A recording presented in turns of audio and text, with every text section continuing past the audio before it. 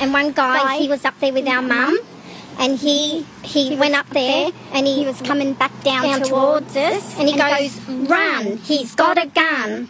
And our heart started to pound, and I said, oh, Mum, where's Mum?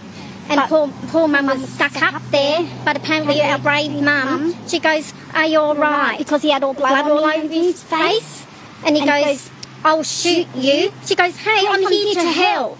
And Mum distracted him to make him look the other way, and he looked the other way, and Mum ran into the bush behind the fence. And the guy goes to her, I'll find you and I'll shoot you. All I was thinking about when we were running, I hope he doesn't fire. Yeah, we were so blessed. How close to him do you think you were? Well, see, he was up there, and we were past our driveway. Yeah. You don't think of all of that at the time.